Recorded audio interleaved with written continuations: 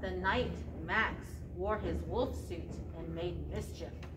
Of one kind and another. His mother called him Wild Thing! And Max said, I'll eat you up. so he sent to bed without eating anything. That very night in Max's room, A forest grew and grew and grew until the ceiling hung with vines. And the walls became the world all around in an ocean tumbled by with a private boat. and he sailed off through night and day. And in and out of weeks and almost over a year to where the wild things are.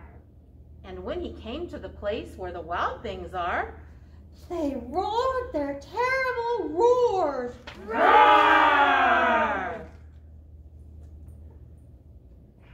And gnashed their terrible teeth. And rolled their terrible eyes. And showed their terrible claws. Till Max said, Be still. And tame them with the magic trick of staring into all their yellow eyes. Without blinking once.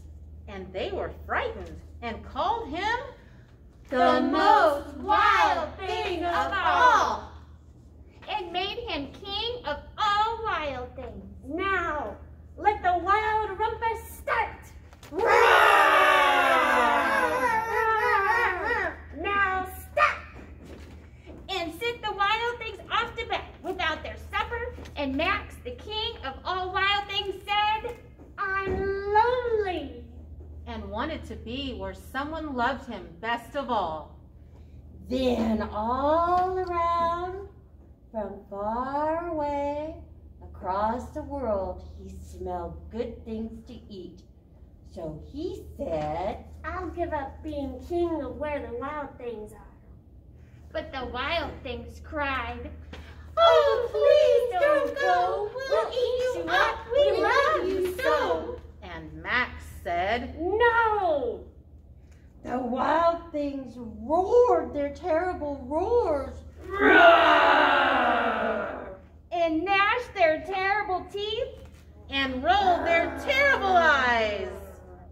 And showed their terrible claws. But Max stepped into his private boat and waved goodbye. And sailed back. Almost over a year, and in and out of weeks, and through a day, and into the night of my own room, Where he found his supper waiting for him. and it was still hot. Halitosis was a very good dog, but she had a big problem. Halitosis had horrible breath. Whenever Halitosis opened her mouth, horrible things happened. Whenever Halitosis went for a walk, everyone else walked on the other side of the street. Even skunks avoided halitosis. But the real trouble started one day when Grandma Tosis stopped by for a cup of tea, and Hallie jumped up to say hello. Mom and Dad were not amused. They said, something has to be done about that smelly dog. The next day, Mr. and Mrs. Tosis decided to find a new home for Hallie. We knew that the only way we could save our dog was to get rid of her bad breath. So they took Halitosis to the top of a mountain that had a breathtaking view. We hoped that the breathtaking view would take Hallie's breath away, but it didn't. Next, the children took Halitosis to a very exciting movie. We hoped that all the excitement would leave Hallie breathless, but it didn't. Finally, the children took Halitosis to a carnival. We hoped that Hallie would lose her breath on the speedy roller coaster, but that idea stumped too. The plans to change Hallie's bad breath had failed. We knew only a miracle could save Halitosis. Sadly, the three children said goodnight, unaware that a miracle was just on the horizon. Later that night, when everyone was sound asleep, 2 sneaky burglars crept into our house.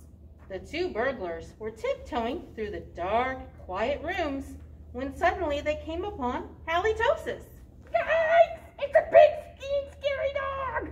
Ah, don't be silly. That's only a cute little fuzzy puppy.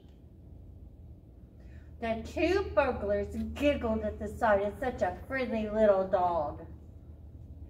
That dog wouldn't hurt a fly. Come meow, Poochie, Poochie.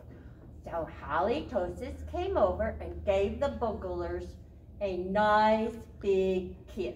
Slurp.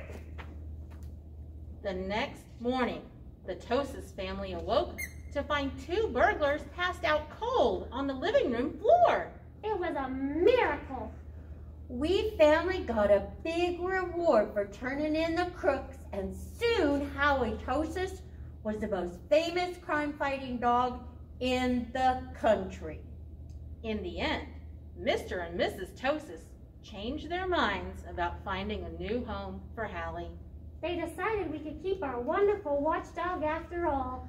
Because life without Halitosis just wouldn't make any sense.